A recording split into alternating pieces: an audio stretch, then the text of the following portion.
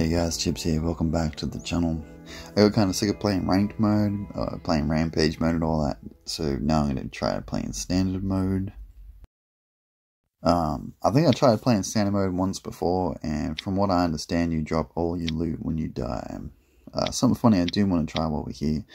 I want to unlock the bear trap. Where is that?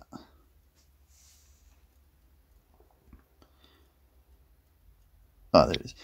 So yeah, I want to unlock the bear trap and make a few of these and see if you can place them outside of bases, like away from your base, to see if we can't do some funny stuff with it during the series, maybe.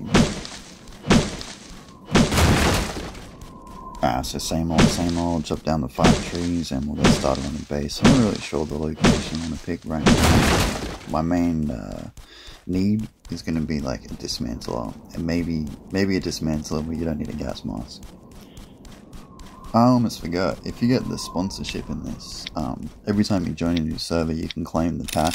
You claim that pack for the gold, but when you claim the other pack you get all that stuff you see on the left, the kitchen knife, the pacemaker, the food, all that stuff, and it's bound to you, so you can't lose it if you die, which kind of makes it perfect for standard mode when you think about it.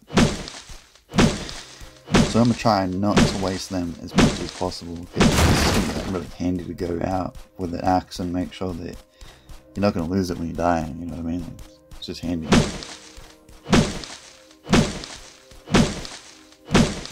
is the last tree. Might as well get a bit more for the cabinet and that. Also got to keep an eye out for nettles and creatures to make gas as soon as possible, to make the furnace as soon as possible. Now I don't know what your experience has been like in standard, but the few times I have tried it, it's been pretty toxic. Including one time when I had a base built on me, and I had no choice but to self-free and drop all the loot. Speaking of toxic, looks like we're getting pulled up on already.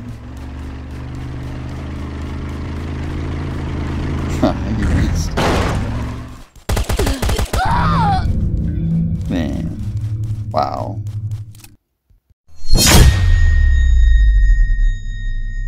Imagine how toxic you have to be to go that hard on someone that has nothing using M4s. Anyway, so I decided to go out to the trading post and put this furnace down. I'm going to upgrade this base up to stone for now and then try to do it up to metal later.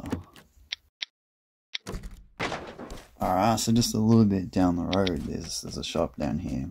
I'm just going to check this out, because sometimes you get like 4 or 5 bases that are just camped out the back of this thing.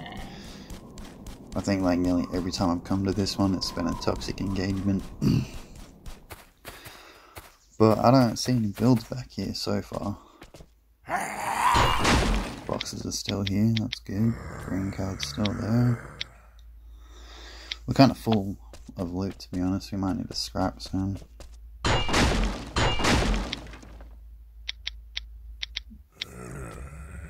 Get some ammo for a gun I don't have yet. You know, if we move the base up here, we'll have a constant supply of food and water. That's on this. Just take this out. Yeah, we'll have a constant supply of food and water, a good place to scrap, and I'm pretty sure from memory there's decent materials around here to start our base up. You know what, that's what we might do. I might put it back at like the very back over there. Alright, so we got a temporary base going. I'm going to just put down a cabinet here. Then I need to go get fuel to make another furnace and that. Then we'll make a low bench and that. I'm going to have to go move all the other stuff up from the other base anyway, but for now I'm just going to focus working on this one real quick. And it's going to be cheaper because it's going to be all doors, and yes, I am aware that doors are weak. But they're also incredibly cheap to get the steel, and you do not want to blow them up. Alright, we got the base fully to stone. It was pretty cheap, it was only like 2,200 stone, which wasn't really that hard to get. We're just at the scrap machine right now, just trying to get some metal to get the locks for it. So I think, if I remember, there's like 4, 5, 6, 7 doors on it. So I need 7 locks, which like 50 a lot. Is that really the same car coming past?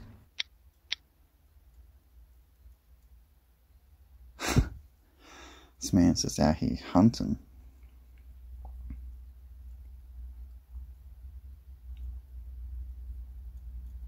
Alright, well I'm done scrapping anyway.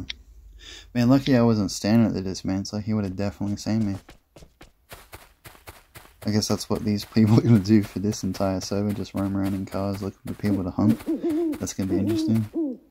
As soon as I get an M4 and some decent armor, we'll see how they go hunting. Now, I have no time to worry about them either. I gotta go back to the other base and grab all the materials and stuff out of that, and make a low bench over here, and start working on this one. Cook up some materials and that too. I want to get it to steel as quick as possible.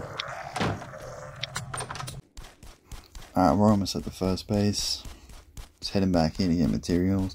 I stayed off the road a bit because I guarantee you if I go on the road for too long, that car's pulling up again.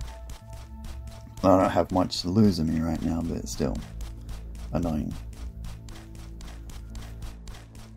I think it's for the best to move to the shop anyway, because finding a gas mask right now is a pain in the butt. Not to mention I'd have to find a few of them, so I have spares in case I do get stopped by the people in the car, and then I lose the gas mask and can't go into the locations. I think the smartest thing you can do in situations like this is just try to get scrap, keep it in your cabinet, and then go down to the trading post and buy yourself like an M4, and then loan that M4, and buy the iron armor, loan the iron armor. Yeah. Oh, you're kidding me, look at that car's going past it again. I told you, they'd be trying to hunt me. I might even, as early as just getting a double barrel shotgun or a shotgun, I might start fighting back on them guys. Because I guarantee they play like that, they're probably trash toxic players anyway. Like the last ranked map I played, I had the same toxic dude. Just every time I seen him, he'd try to kill me with the Julies. And I ended up taking him out with a single barrel shotgun. Took his steel armor and that. He was incredibly pissed. Shotguns are good. I mean, like, you can just jump up and quickly shoot. And it takes less reaction time to shoot a shotgun than when you're sitting there with a fully automatic weapon trying to make sure you ping every shot to kill him. However, this one does have an M4 and a body, so this might be a bit more of a challenge than just using a single barrel on him. Oh, well, I'm just grab all this stuff anyway, and take all the stuff out the cabinet, and head back to the other base. Okay, we're almost back. I didn't see anybody on the road or anything, so I think we're in the clear. I'm pretty sure they know where this base is, folks. I've seen them drive past here when I was sitting up there scrapping, so that's something we're going to have to look out for.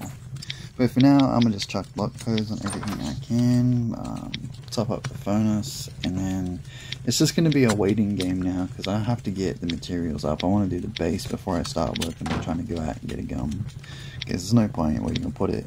It's just going to get raided. Alright, so this has been day 1 of standard mode. Thanks for watching, subscribe if you haven't already, and all that good stuff. And hopefully when I come back on, I haven't been raided, and I can use all the materials that's cooked to go up to iron, and then we'll go get steel, and get guns, and have fun in this mode. Also going to get bear traps, like I said, I really want to do that, just to see if we can't mess with some people, and get them to drop some gear, without even having to try too hard. Alright, see you guys in the next one. Hopefully I'm still alive.